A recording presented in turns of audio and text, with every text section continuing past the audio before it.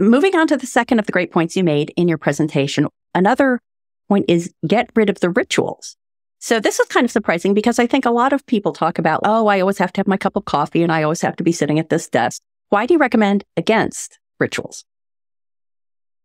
I think ritual could be really self-limiting in the sense that life doesn't always allow for ritual. I had this idea in my head, back when I was a little baby writer, that I needed to only write at night, only write if I had a glass of wine, and only write if there was like a certain type of music playing. And sometimes it was like getting all those things to line up was like really difficult. And the thing that I learned from being a parent was that, you write when you can, because your schedule is not your own anymore. Your time is not your own anymore. There was a period when my daughter was, in her first year, I would know that when she went down for her afternoon nap, it was like, I got an hour and a half and I've got it now and I got to use it, or even now, there are days that she's with me that I don't want to write. I just want to hang out with her and do dumb stuff. And I know that then the days that she's not with me, I need to really knuckle down and focus on what I'm doing. So, it's like rules and rituals scare me because it's like, if you're not adhering to those rules and ritual, it's easy to kind of feel like, oh, this isn't going to work. I've always thought it's better to just say, the work gets done or it doesn't. And then that's really the only thing you need to focus on. Yeah. And I think it's important to just get this idea out of your head of everything has to be done a certain way. It's like everyone's process is going to be uniquely their own. And that's really what you spend a lot of, even like the first couple of years of me like trying to learn how to do this was me trying to figure out how is the way that I need to do this, and it's going to look different from everyone else's. And I think we all, everyone starts off from a place of copying. Like we want to know what everyone's rituals are because we're like, well, we need to find what works. The thing that I get worried about is when people take everything as a rule. It's, oh, you write like this, I have to write like this. And it's, no, you have to write like you write. You don't have to write like I write because the way I write might be weird.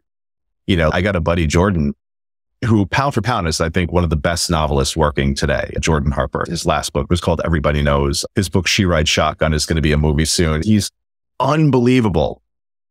And he writes his book. He writes all his favorite scenes out of order and then kind of stitches them together. And that's insane to me.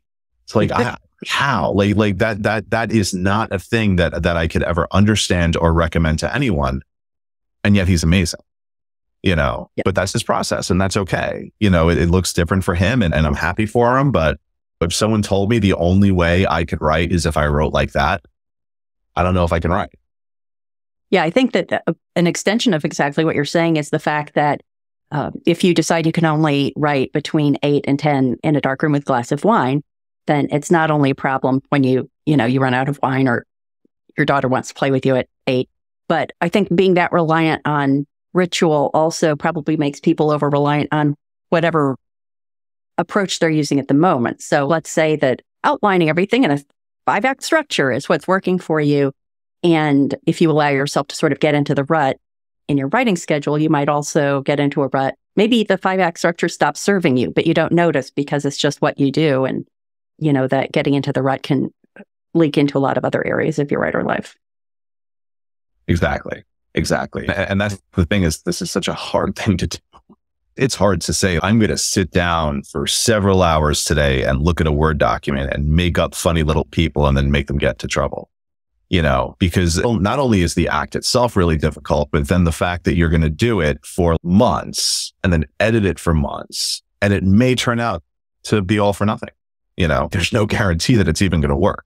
It is this incredible leap of faith that somehow, some way, the whole thing is going to work out. And I still start off novels. I don't know how to write a novel. I don't know how to do this. I can't finish this. What am I doing?